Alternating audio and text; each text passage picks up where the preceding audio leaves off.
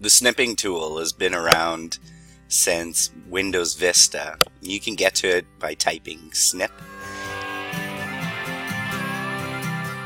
in the taskbar. You should see this snipping tool.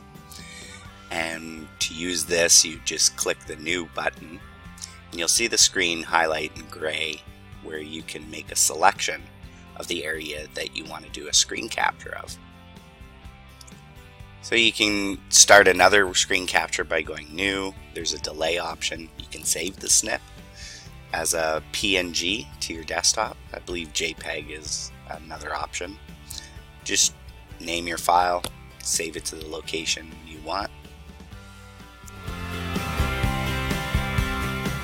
The other option is that you can use the copy feature, and this also does work with Gmail and Google Slides.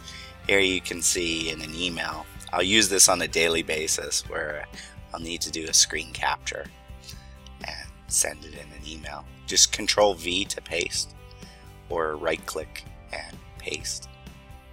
And you can send those images that way. And it works in Google Slides too.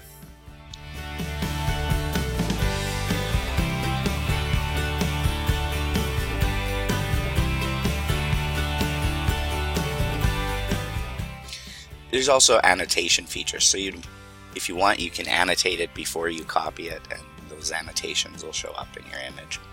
And the erase tool.